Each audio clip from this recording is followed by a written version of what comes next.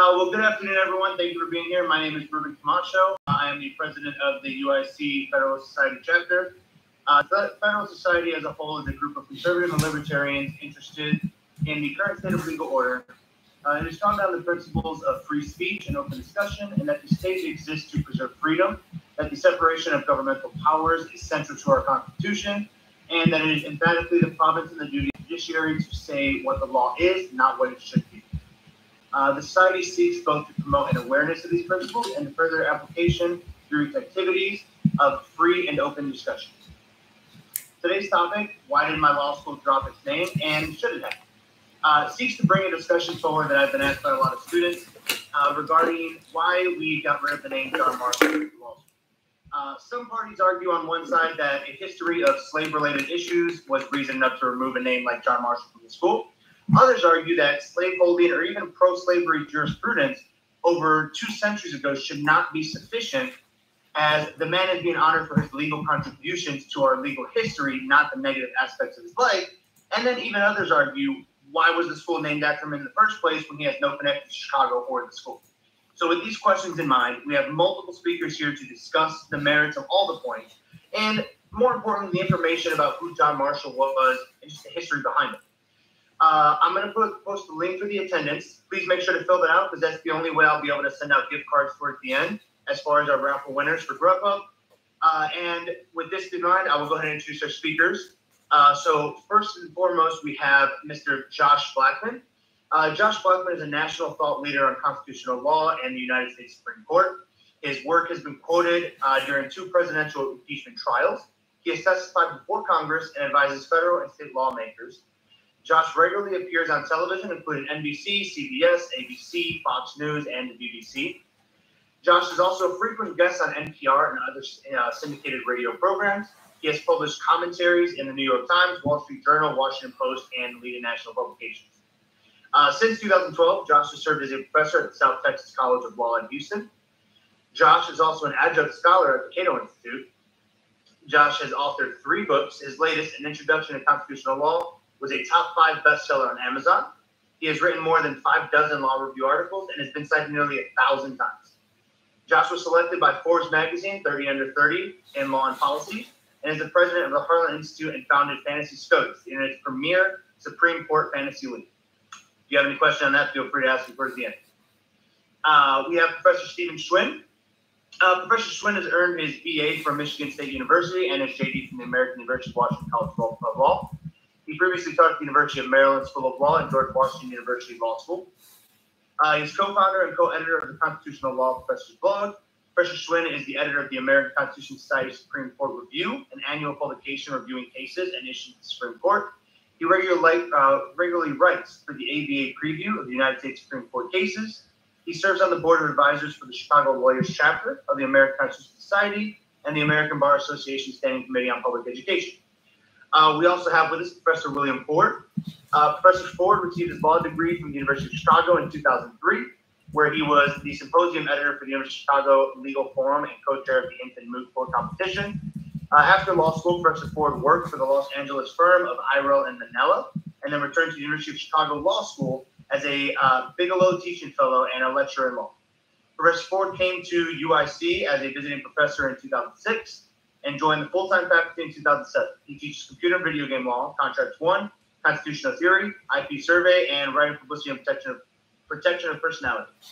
Without further ado, it is my absolute pleasure to welcome Mr. Josh Blackman to our UIC community, and I'll go ahead and let you get started, sir. Thank you.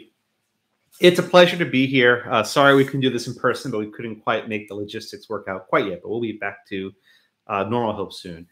So I'm in a bit of a weird spot here. I'm okay with taking John Marshall's name off the door, but perhaps for different reasons than some of the other people in this group. I've long thought that Chief Justice Marshall was overrated.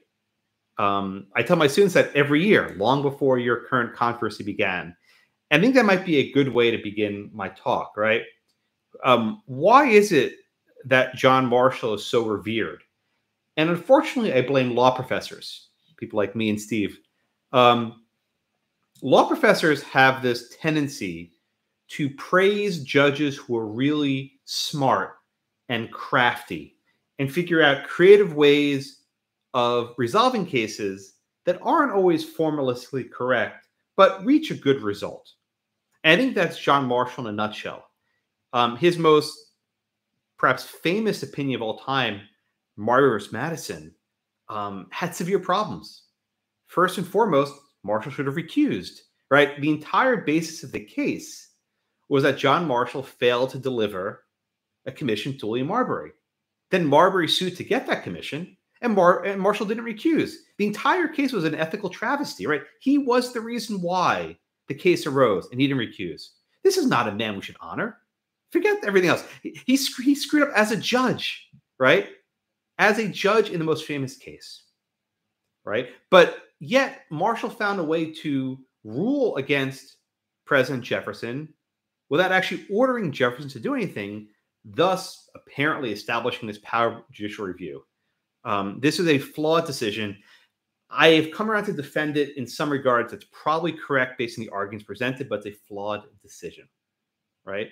But this image of John Marshall is built up over the course of a century because lawyers and law professors sort of worship this smart, politically savvy judge. I don't worship him. I think he's overrated. The only other justice more overrated than Marshall is Oliver Wendell Holmes, who's very overrated. I think Holmes and Marshall cut from the same cloth. I think in many regards, they might both be canceled one day. But I have no love for John Marshall.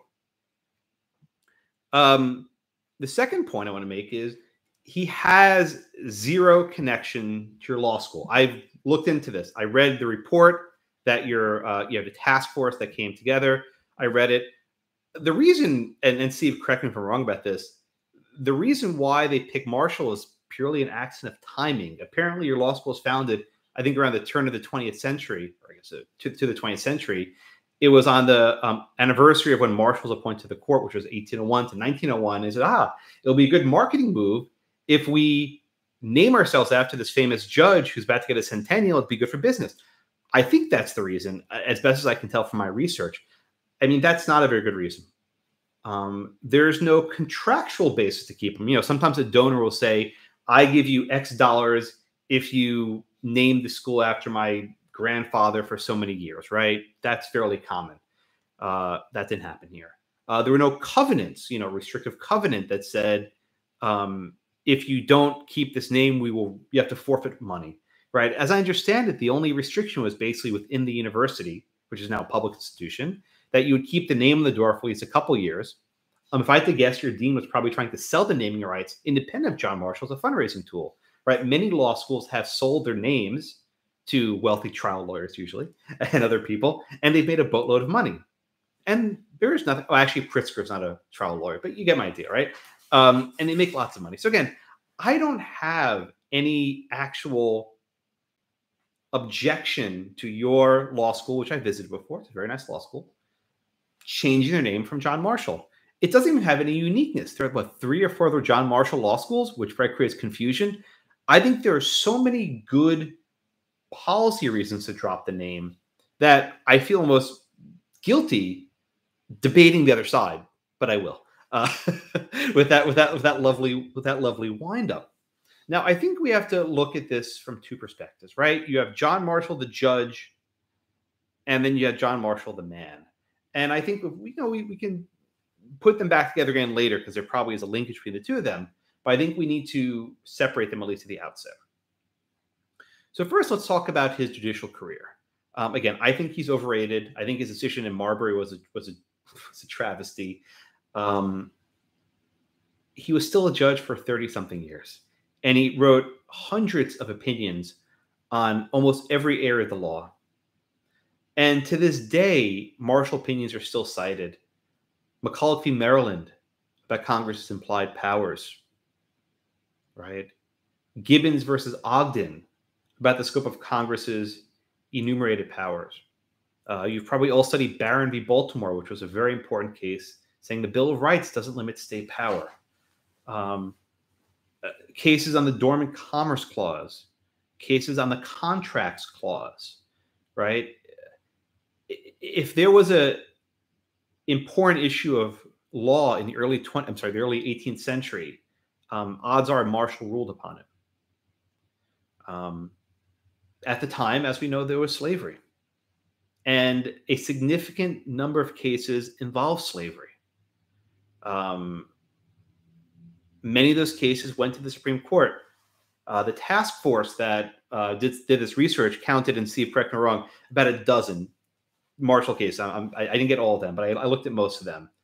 And these were cases in which the slaveholders prevailed, and the cause of abolition was defeated.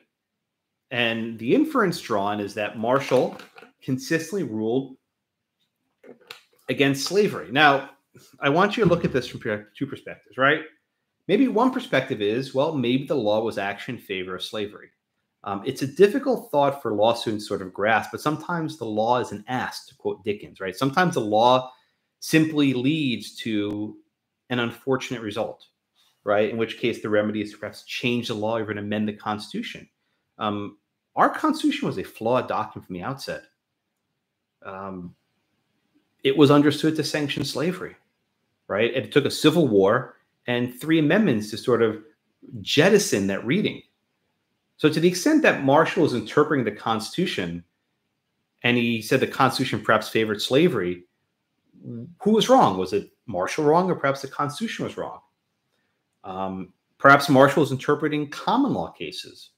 The common law didn't always favor the cause of freedom. Perhaps there was some statutory law. The statutes may have been written by people who were pro-slavery. So when you say the decisions were pro-slavery, perhaps one way of looking at it, maybe the law was pro-slavery and he was simply faithfully following the law. Now, I'm going to reverse what I just said and dump on Marshall a bit. He wasn't very good at following the law, right? When he wanted to follow the law, he could.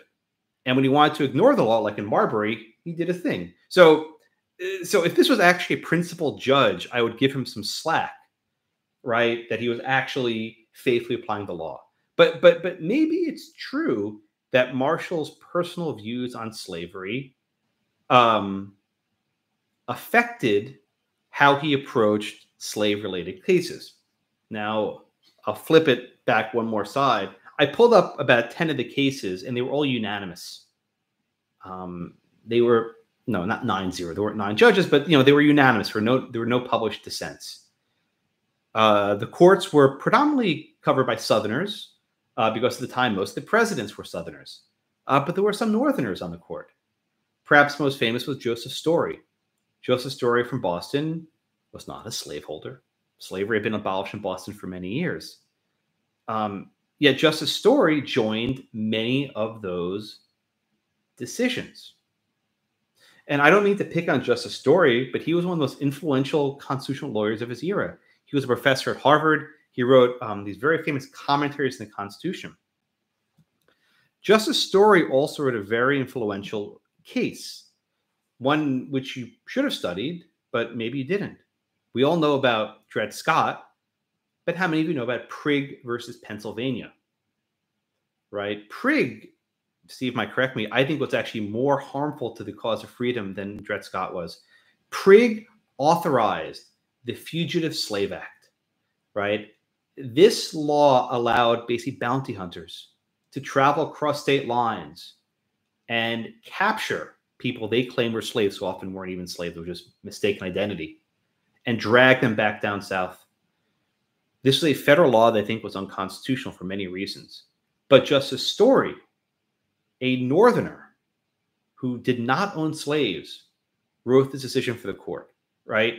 Story lined up with Roger Taney in this case. In fact, Taney went a bit further. But I use this data point to perhaps suggest a more basic point. To the extent that judges were ruling in favor of slavery, it may have been the law actually sanctioned slavery, which is why we needed a bloody civil war to sort of remedy that, to pass the 13th, the 14th, the 15th Amendments to provide for the Reconstruction Act, the Civil Rights Act, the Ku Klux Klan Act, the Freedmen's Bureau Act, these legislations that sort of undid this sort of stain in our legal culture. All right. So that's the sort of legal aspect. Next, talking about the man.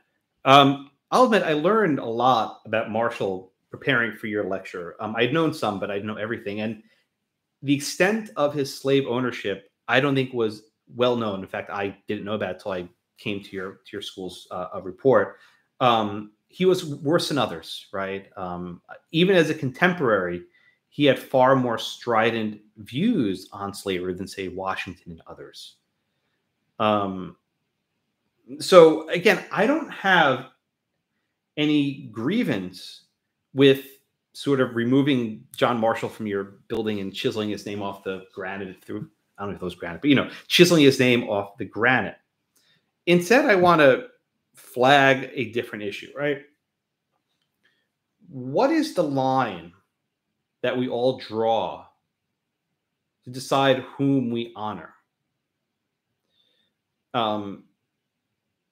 Is slavery sui generis, that is a entity unto itself, a categorical imperative that we can't have anyone involved in slavery? Is it perhaps someone who was within the mainstream of slaveholding? Where exactly do we draw the line? And is the line only slavery? What other types of modern issues might render a person unworthy of recognition? Law students hate slippery slope arguments, but unfortunately, we have to sort of figure out what the slope is, whether it's sticky or not, right? If we say, well, we're just talking about Marshall, forget John Marshall, forget Sarah Marshall too, right? Just forget about him, right? I'm okay getting rid of Marshall, but there are a lot of other people who are contemporaries to Marshall who are also slaveholders. I said Washington, Jefferson, right? Do we change the name of the state of Washington? Right, it's a state. It's in the Northwest. It's a beautiful state, borders the Pacific. Right? Do we change the name? I think Cascadia would be a nice name if we want to change, or Olympia maybe. Right? Do we change the name of the state? Do we take down monuments? Or do we put up an explanatory placard on the Washington Jefferson monuments explaining it? Right? Now, let me push a little bit further. There are a lot of judges in American history who have written decisions that are, not so pleasant in contemporary law. Again, the decisions may very well have been correct for the law at the time, right? Again, this is Dickens, but sometimes the law is an ass. Sometimes the law does lead to unjust results. I'll give you a few examples, which you may or may not know about. Justice Holmes is usually praised and venerated. He was not a Confederate. In fact, he was quite the opposite. He fought for the Civil War for the Union. He was injured in battle several times. He was a war hero. Truly a remarkable human being, all things considered. But he was also kind of a social Darwinist. He favored eugenics. Maybe you don't know what eugenics is. I'll explain. It's a belief that certain types of people should not reproduce because they are corrupting the gene pool, sort of like idiocracy, right? That if they're allowed to reproduce, they will destroy our culture. That there'll be too many mouths to feed, kind of like Thanos, right? We need to cull the population, but instead of snapping your fingers, they sterilize people. There was a case called Buck versus Bell from Virginia in the 1920s. Virginia basically said, if we deem you an imbecile, we will sterilize you. Justice Holmes upheld it, and he didn't just upheld it, he upheld it enthusiastically.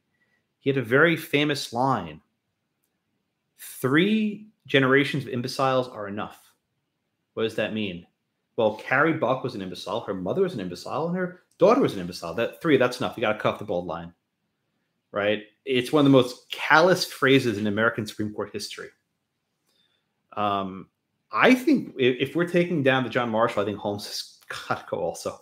I would remove Holmes for other reasons, but I think he might be there. But these aren't just people like Holmes, people like Brandeis. Right, I'll give you an example. A very famous case argued in the early 20th century is Muller against Oregon. This case was about whether there could be a minimum wage for women. Or was it maximum hours? I think I screwed up. It was a law that protected women's labor rights. I might be messing up the facts a little bit. The employer said, no, women have a right to bargain for contracts as they wish. Justice Brandeis, who was then an attorney in private practice, filed a very famous brief called the Brandeis Brief, where he put all these facts saying why the state should be allowed to regulate labor. Okay, that might sound nice, but his argument was that women are inferior, they are weaker, and they need the protection of the state to survive. I kid you not, his brief actually said that women are weaker. If they work too much, the uteruses will fall out, so we have to limit their hours. Brandeis, right? This guy's worshipped. He actually wrote that women have more water in their blood than men do. I mean, it was nonsense even for the day, right? But these are things that are making some of the people in my Zoom window wince, right? Very often legal arguments, even in the 20th century, seemed very different than they do today. I'll give you another example. Everyone knows the case of Plessy against Ferguson, which upheld the separate but equal doctrine.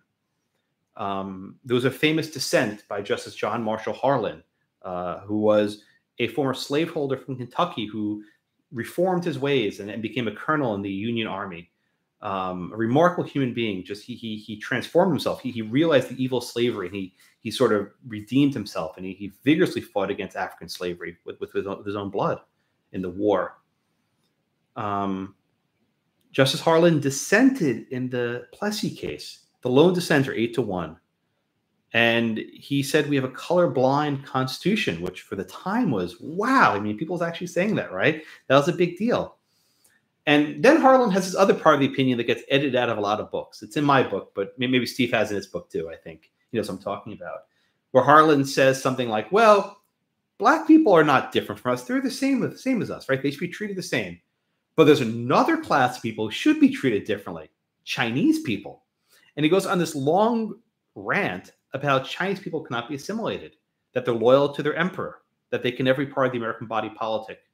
So in the same opinion in which Harlan sort of praises equality for black Americans, he goes around and just dumps on Chinese people, saying that, oh, they're different, right? They don't deserve the same rights. They're not really American as us, right? What I'm trying to get across is that the line we draw is significant. If we decide that Marshall is too far, okay, fine, get rid of him. I'm not going to defend him. I think he should be gotten rid of a long time ago. But a lot of other justices who hold positions of respect in our profession also have skeletons in their closet, right? The current members of the Supreme Court likely also fit there. I know there's a very proactive attempt to basically push Justice Scalia aside. Okay, I think I've said enough. Hopefully my position's clear. If not, I'm happy to answer some questions. But I'll turn over to my good friends, Steve and Professor Ford, and we will hopefully have some time for discussion later. Thank you all so much.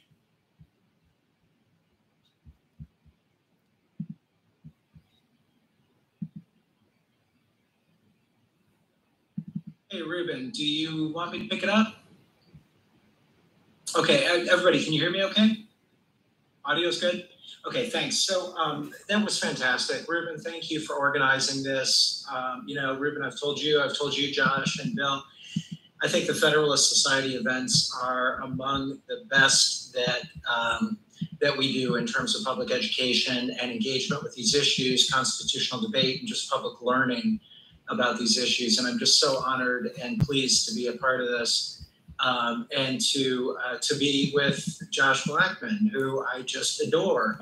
Josh and I have had over the years, I'm not even sure how many opportunities we've had to debate in Federalist forums, but it's a real treat, Josh. And so I'm so glad that you're able to be with us. Thank you, Steve. Thank you. So I want to pick up a little bit on some of the things that Josh started talking about, and then I want to move in the direction of why we made the change at UIC Law School from John Marshall Law School. Talk a little bit about that, and just kind of see where the conversation goes. I'll try to limit my comments and leave plenty of time for Q&A and discussion. So I got to say, I'm right there with Josh in terms of Marshall being overrated. And I agree about Marbury versus Madison. I would add there were not only ethical issues all over that opinion, but there were doctrinal issues on that opinion as well. It's not at all obvious, for example, that Section 13 of the Judiciary Act authorized the Supreme Court to issue a mandamus on in its original jurisdiction. Section 13 could equally be read to authorize appellate jurisdiction, which would have made the entire issue a non-starter from the get-go. And so, I mentioned that because, and you all, I hope, have studied this in constitutional law, but I mentioned that because Chief Justice Marshall is somebody who knows his way around the law and can get to the kind of result that he wants to get to, even if the law and ethics might otherwise stand in his or somebody else's way. This is a guy who knows how to get it done. And that matters in terms of his jurisprudence, and at least one of the reasons why our committee recommended changing the names. I want to just sort of respond to a couple of other things that Josh had mentioned. The Prigg case and Story, I totally agree about that as well. There is a theory out there that Story wrote Prigg in the way that he did, and that Marshall wrote McCulloch versus Maryland and some of these decisions that I'll mention here in a second, in order to create a robust and strong federal government, so that the federal government could actually outlaw slavery and move in the direction of eradicating slavery. I'm not sure I'm fully there on that theory, but I mention it because you ought to know that there is this idea that justices might write pro-slavery decisions toward a larger end, that is, empowering the federal government to ultimately do something about slavery, and we can use our own judgments about whether that holds up to time and jurisprudence. Around the time of the decisions that we're going to talk about, these slavery decisions by the Marshall Court, they were all or mostly unanimous. That's exactly right. But remember, this was a time when the court was issuing unanimous decisions. We didn't see justices dissent or concur the way that they do today and add their own voices to a majority opinion. Some might say that represents a kind of, going so far as saying that's a lack of collegiality on today's court. I'm not sure I'd go so far. I think it's just different justices trying to voice their own opinions. But in any event, it's not a trend that we saw in the early Supreme Court. And I think we ought to be clear about this. When Chief Justice Marshall was leading the court, it was the Marshall Court. So even in those cases where Chief Justice Marshall wasn't writing the opinion, you did often have times, most often, have unanimity, and you had a Chief Justice who was really, right there, if not directing the outcome, certainly concurring in the outcome. With regard to the idea that we have a flawed constitution, again, I totally agree with Josh. This is becoming less of a debate than it is an agreement session. But yeah, we've got a flawed constitution. There are several provisions in the Constitution that we can point to that protect slavery and put a thumb on the scale in favor of slavery in different ways in our political system that I think are deeply troubling. And a lot of scholars have done some outstanding work looking critically at those provisions. But that's not exactly what Marshall was doing in his early jurisprudence around slavery. And again, I go back to his opinion in Marbury versus Madison, where he was clever enough to read Section 13 of the Judiciary Act as a grant of original jurisdiction and therefore unconstitutional, as opposed to a grant of appellate jurisdiction and therefore constitutional, thus establishing the idea of judicial review. This is somebody who knows his way around the law, right, and can write an opinion to get where he wants to go. So with that in mind, let me just say a couple of beats about some of the decisions that he wrote. Josh is right. There were about a dozen, I think 14 decisions that the Marshall Court ruled on with regard to Black freedom in the United States. And I say it that way, Black freedom, because in some instances, these were Black individuals who were not slaves.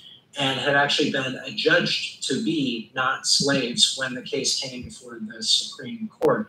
In other cases, they were cases of slaves that were seeking their emancipation through the courts for one reason or another, most usually because their owners had taken them to Washington, D.C., which at the time was governed by Maryland and Virginia law for historical reasons that aren't really relevant to the discussion.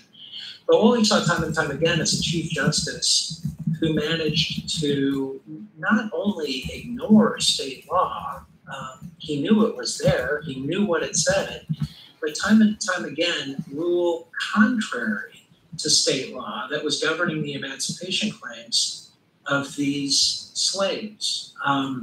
There's one case in particular that I thought I'd talk about that I think illustrates a larger trend of 7 decisions that Chief Justice Marshall wrote and 14 decisions that his court ruled on with regard to Black freedom. So this is a case, it's called Wood versus Davis, where you have an emancipation claim through the courts of an individual whose mother had previously been adjudged to be free in the state court system.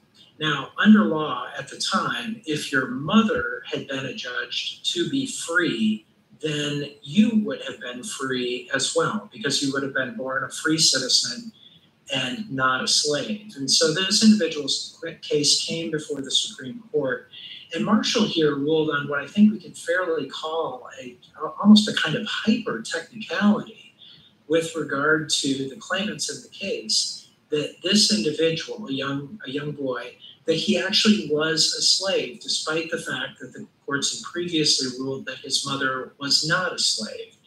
Now, I mention the case because it's fairly appalling on the face of it, but it also represents a larger trend of the Chief Justice during this period to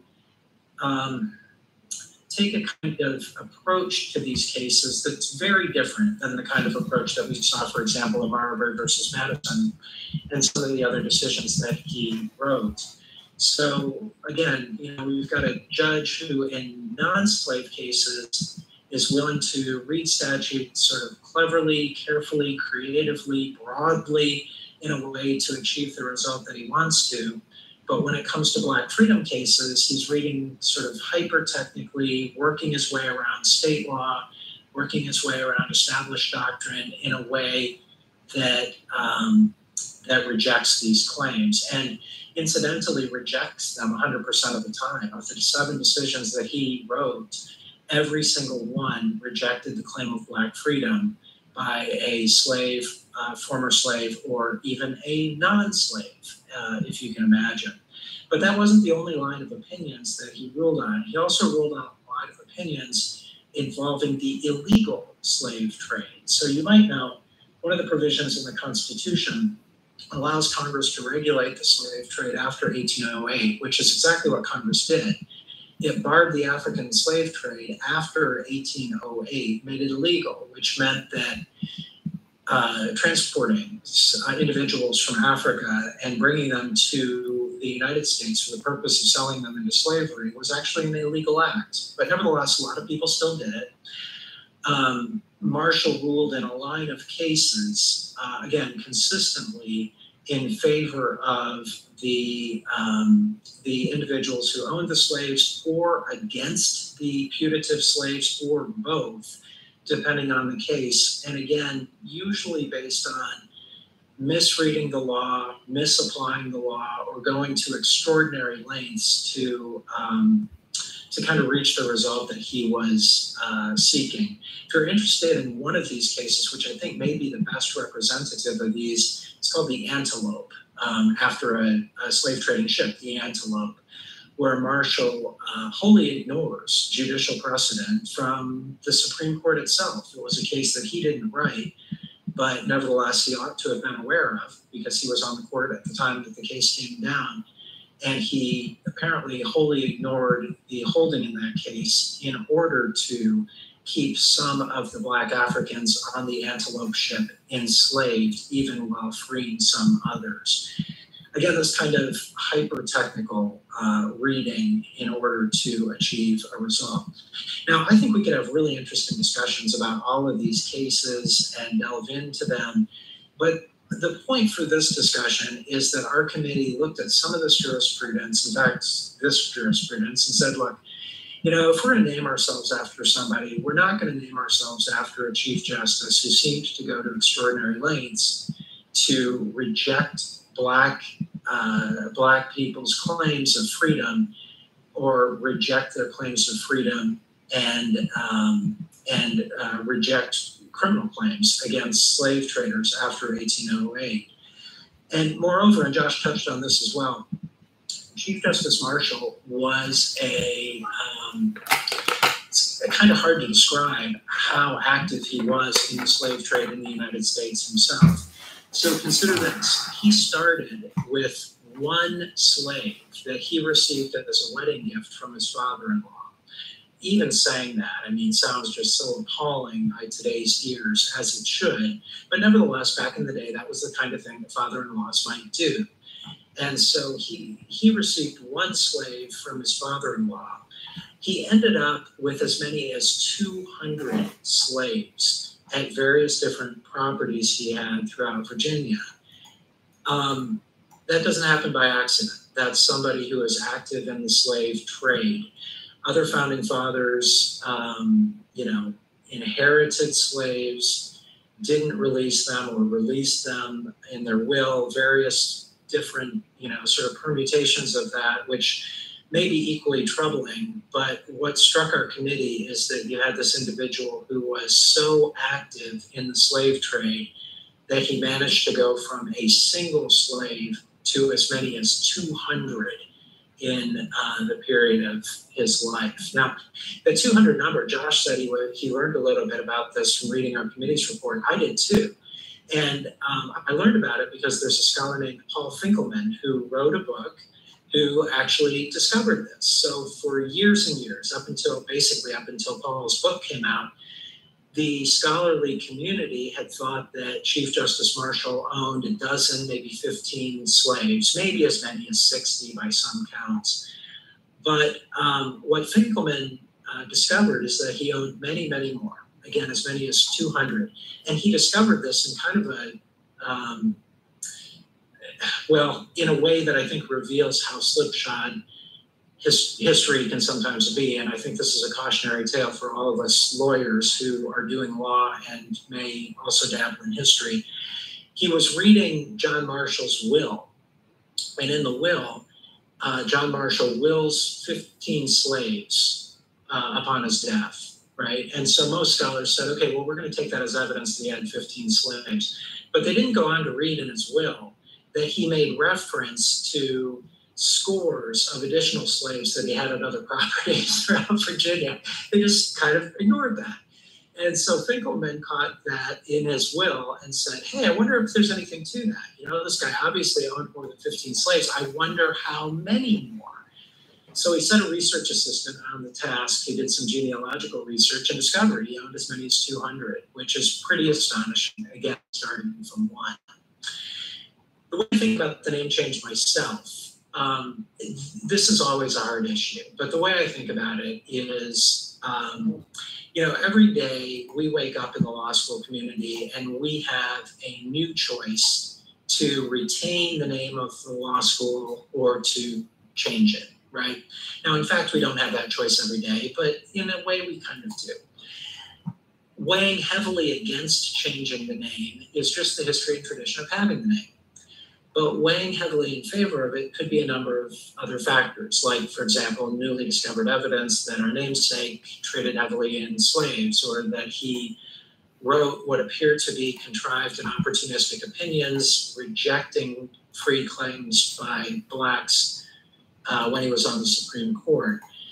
And so, when we weigh all this out, and weigh it also in the context of our integration with the UIC broader community, such that this is a good time to make a name change. It's a necessary time to make a name change because at the very least we're going to incorporate UIC into our name. And moreover, both UIC and the UIC Law School, John Marshall, have a long, rich history of social justice, community engagement, inclusion, and diversity. When we sort of put all that stuff together, in my mind, you know, on the day that we wake up and decide we're going to consider changing the name today, that weighs heavily in favor of considering a name change. And, you know, I recognize that people, we all are very complicated, and I think Josh is exactly right that other justices have skeletons in their closet themselves. And I don't propose that we stop honoring Chief Justice John Marshall for the significant contributions that he's made to our law and jurisprudence and to the Supreme Court. But I'm also not objecting to a name change for the reasons that the committee said. And so I think with that, I'm just going to stop and shut up, hear what Bill has to say, and leave maybe a little bit of time for the Q&A. Thank you.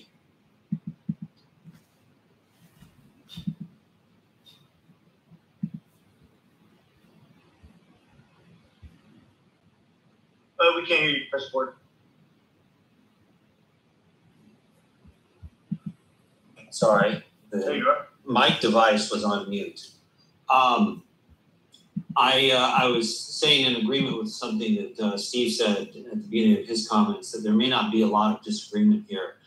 I could add that many of us expected that UIC would change the name anyway, as soon as the contract allowed for it. And although I've never seen the contract, I have been told on many occasions that it allowed UIC to change the name after 5 years. Prior to 5 years, it required going through these stages of approval. So this was going to happen anyway. And really the only question was whether we do it now or whether it happens later.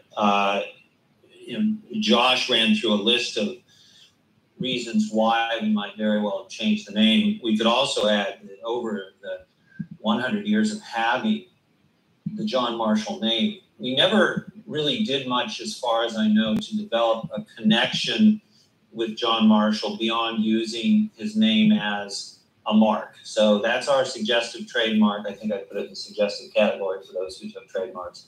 But we didn't develop a substantive connection. I think, if I'm not mistaken, at one point before I came to the law school, there was a symposium on John Marshall, but that was not a regular event.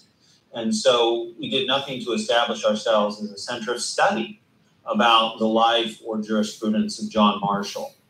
Now, it's already pointed out that we don't have any connection here in Chicago to him.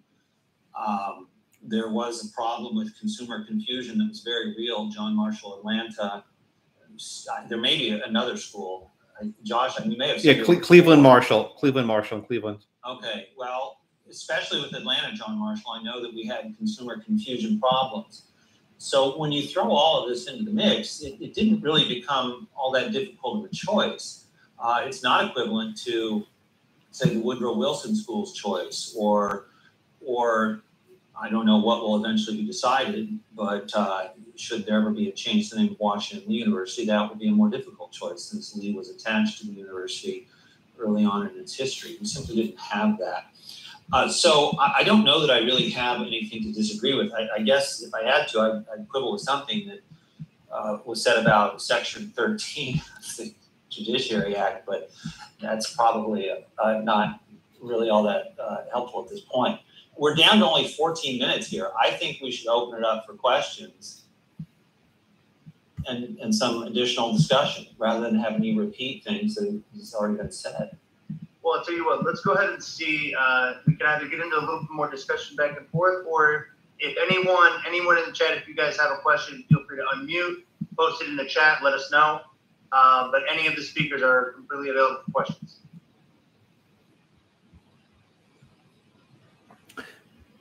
Perhaps I could start. Do you think that the I read through their task report that was pretty well done. Is this analysis limited to the so-called vestiges and badges of slavery, which is, I think, what the phrase was used in the report, or would it extend to other contemporary issues, women's rights, abortion rights, LGBT issues. In other words, is slavery just a sort of categorical imperative, this issue that is unlike any others, or are other issues that raise flags and today may also give rise, and where does this lead? That's always what I try to ask as law officer. Maybe Steve or Rob could opine.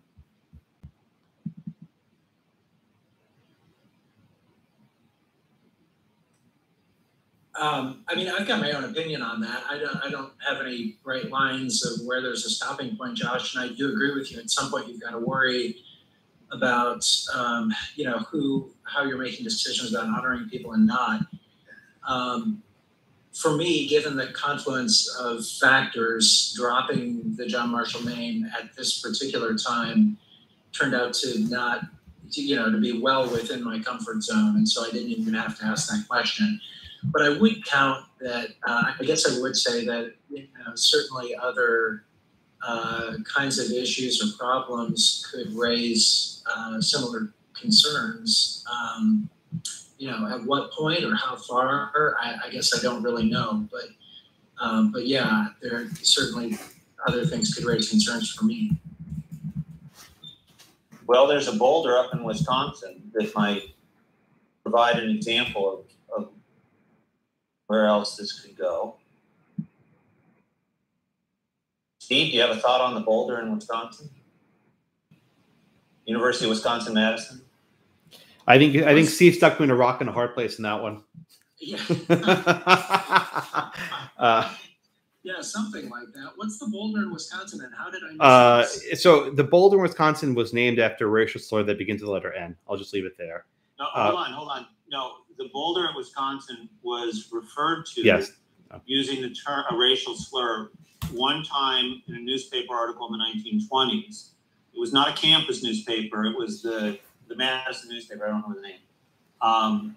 So this term that is sometimes used for boulders, according to the articles I read, was used in this article one time. Somehow, 100 years later, somebody discovered that this reference had been made in the 1920s, and then there was a campaign to remove the boulder from the campus. It was because it had some geological value and was used by students at the school as an object of study. It was relocated at a cost of, I think it was $50,000. It was tens of thousands of dollars. I don't remember the exact number, but the boulder was relocated to a place out of the way rather than being in some central position on campus. John McWhorter wrote a nice piece about it for the New York Times in the past week or so, but the story is now a few weeks old. So well, that's extreme. That I don't know how I managed to miss it. I will say this. I've been doing a lot of debates with the Federalist Society and others over the last couple of years about free speech on campus and the so-called cancel culture, which I think overlaps with our discussion today.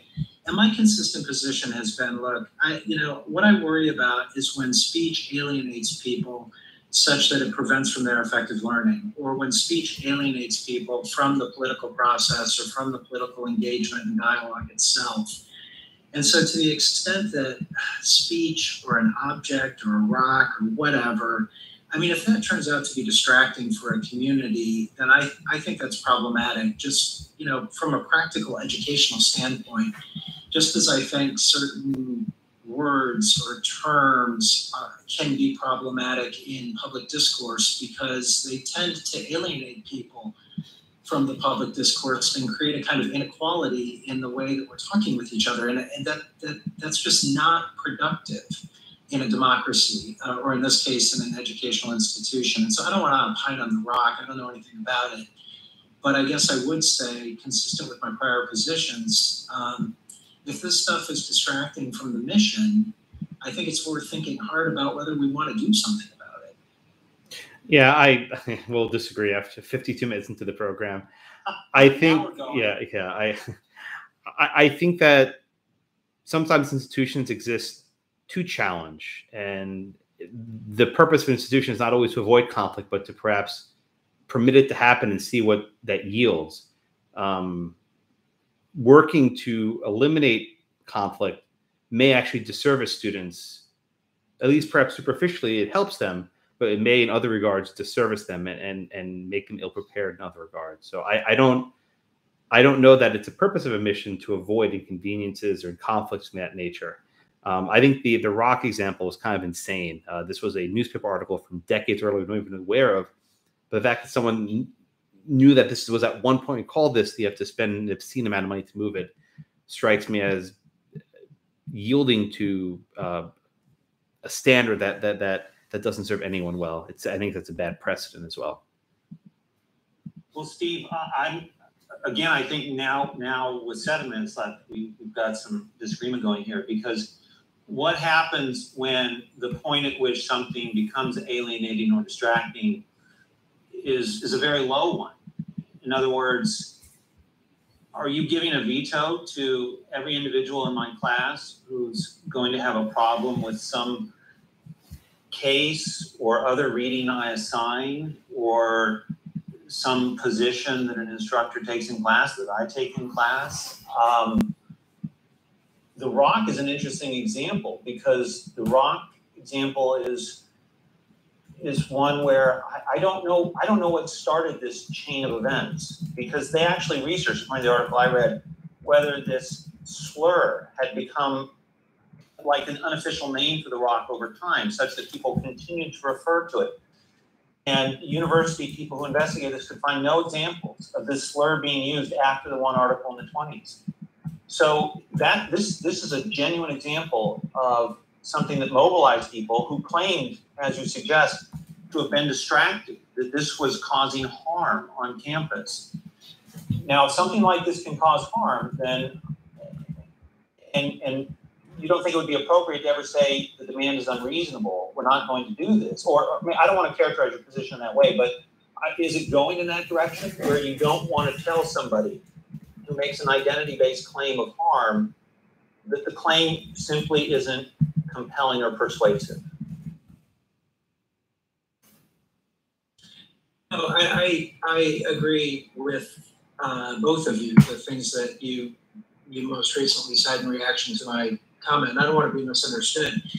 No, what I'm proposing is not a veto for any particular person who is offended by speech. And, I entirely agree that speech and engagement in higher education and in democracy ought to be controversial, and we ought to push and test each other's ideas.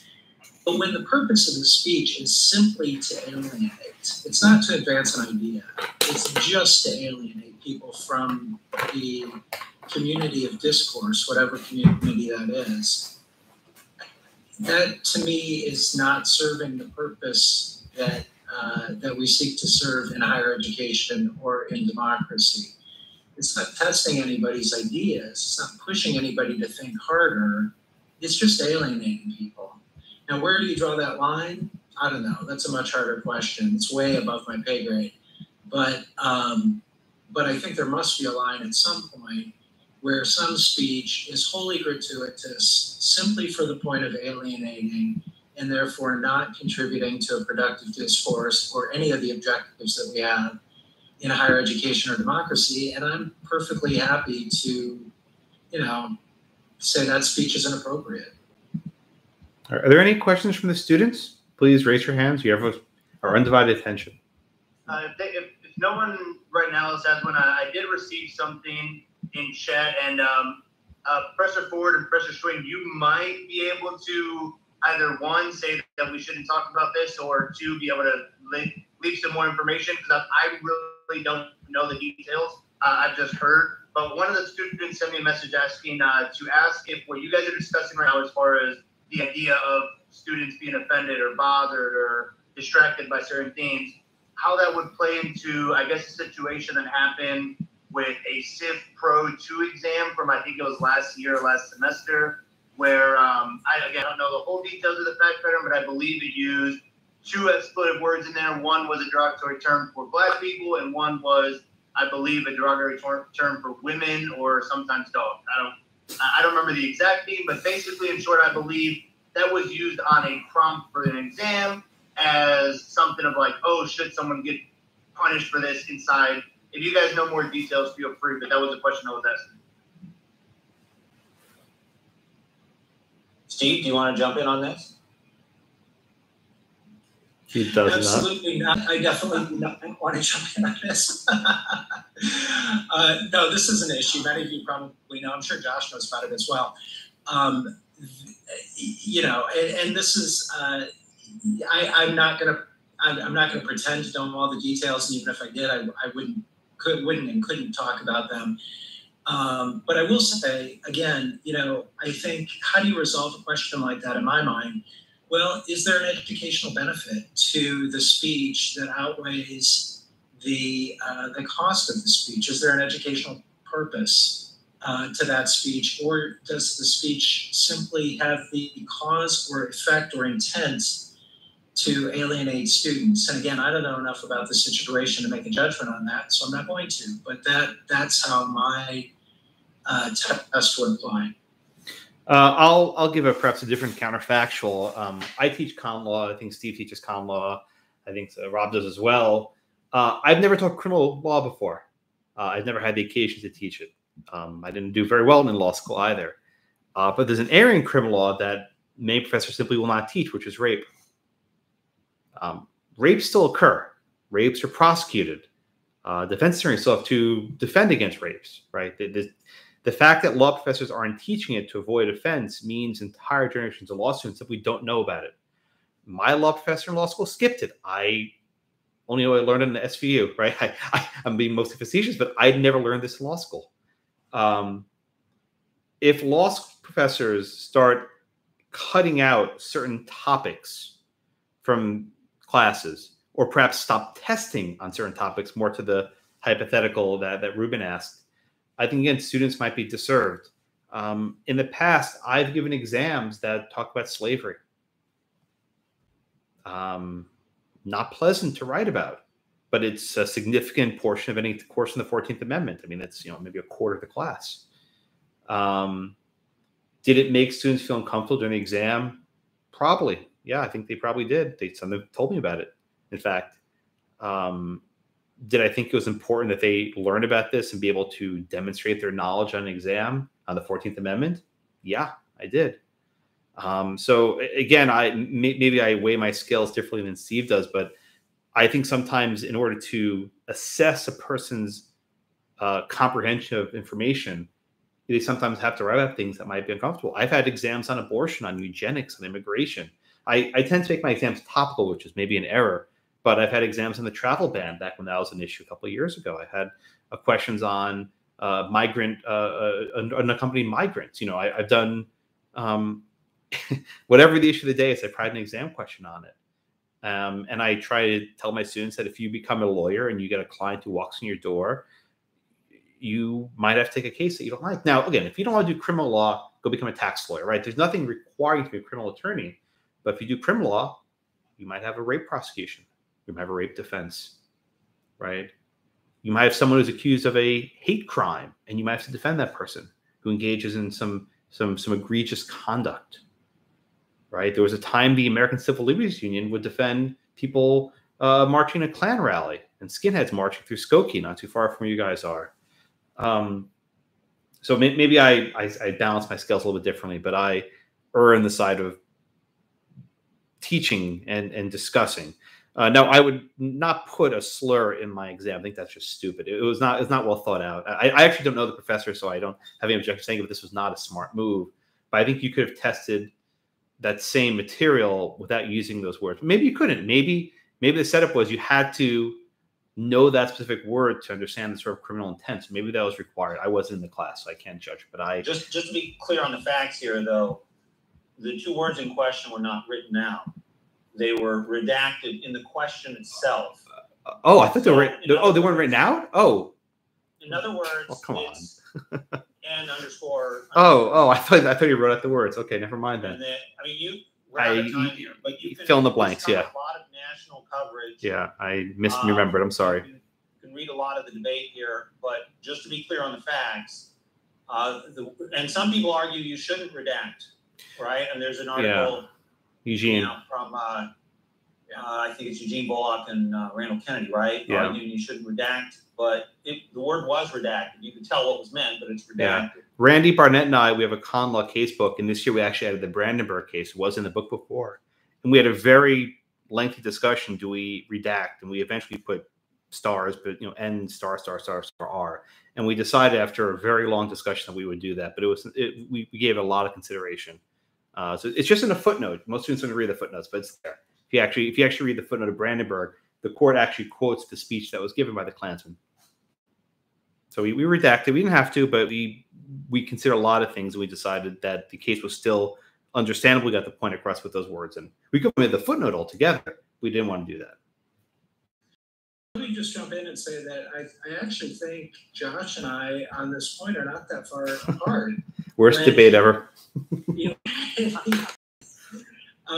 it would be a mistake to use a racial slur on an exam unless it has some purpose in the exam, right? That's exactly my standard. It'd be a mistake to use this language unless it serves an educational purpose or unless it serves a pedagogical purpose that outweighs the alienating costs that it comes with. And I would never, I totally agree about teaching things like abortion or sexual assaults in criminal procedure. I think those things are essential to our students. How we do it is a different question, but certainly those are areas of practice today that our students need to be educated in, and I would never take those out of the curriculum. Steve, would you assign Neil Gorsuch turns 54. Oh, I do. Yes, I do, and I talk about it. Yeah, you're talking about the slants decision, right? I am. Yeah. Is it redacted in the book you use? Well, funny you should ask. I'm doing my own material this semester, and so I've got to make a decision about whether to redact it or not. Yeah, if you don't know, this was a case called Mattel v. Tam, which involved an Asian American rock band called the Slants. I actually once had an Asian student ask me, why do you say the Slants, but you skip other racial slurs? I didn't have a terribly good answer for him. I think the answer is the N-word has a unique place in American history that the slants does. Was a phrase which I never really thought about until this band came around. But my answer, I don't think, was terribly good. Well, and the whole point to it, I mean, I think it raised an interesting debate about reappropriation of racial labels that I think is an interesting and hard question that is worth talking to students about, quite frankly. Okay, I think we're out of time. I don't want to know people have to get going. So, Ruben, back to you. Well, yeah, if anyone obviously has a class or anything, I know some people do, and I don't know if you guys lost track of time, but it is 5 after 6, so if any of you have to go, feel free. If the three of you are comfortable hanging around for a few minutes just in case there are any more questions, I think I did get 1 or 2 more in the chat, but it is also up to you guys if you guys have to take off. Let's do one more question. We'll call it a night, okay? Yeah. So the one of the other question I got right here in the chat was first thanking the speakers, and then it says, so I realized when I was being introduced to law schools and considering different schools and some common law readings, I kept hearing about Chief Justice John Marshall, hence why one of the reasons why I decided to go to John Marshall. Despite the removal of the name change from the school's title, what are some other ways that we could still give homage to Marshall's influence without honoring the negative aspects? Ask John Roberts. I don't know. I think it's hard to go through a first-year common law class without giving homage to Marshall. Probably half the cases in the first few weeks are his. So I think, read them, study them, but also be critical of him because I think he's sort of overrated. Sorry, not a good answer, but I think he gets far too much attention. I don't think he deserves it. Well, nothing prevents another symposium, including a symposium that could be called "Is John Marshall Overrated?" I would speak at that one. The answer is yes. or who is the most overrated justice? Yeah. I guess I got another topic to put together for later, huh? Awesome. All right, everyone. Thank you so much. This was lovely. I hope I can come visit you guys in person at some point, whatever the hell your name of the school is. I don't even know anymore. UIC, whatever. Sounds like it's a funny acronym, UIC. But anyway, we'll come visit at some point. Thank you so much. Recording stopped. Sounds good. Thank you. Mr. Blackman, Professor Schwinn, Professor Ford, thank you very much. And everyone who is still here, thank you guys for showing up. I'll be sending an email out soon that has information for our next upcoming stuff. And if you are one of the people in the raffle, you'll get an email directly from me. Okay, take care, everybody. Good night. Thank you. Everyone, good night. Thank you.